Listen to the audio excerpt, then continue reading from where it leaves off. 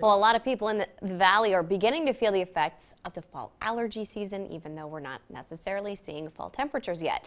Allergy experts say the culprit might not be what you think it is. 27 First News reporter Jason Surjak spoke with experts to find out how you can best avoid suffering through allergies this season.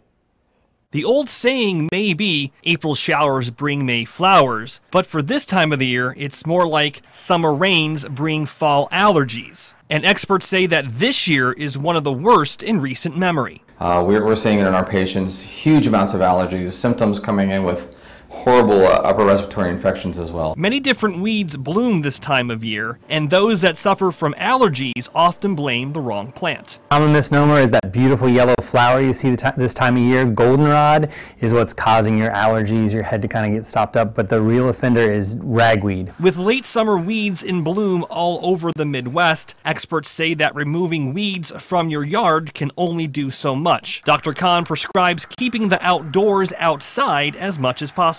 Keep your windows closed, and the second is that if you have air conditioning in the house, it's really nice to help filter out some of those particles. Ragweed is a prolific pollen producer, with each plant producing up to 1 billion pollen spores each.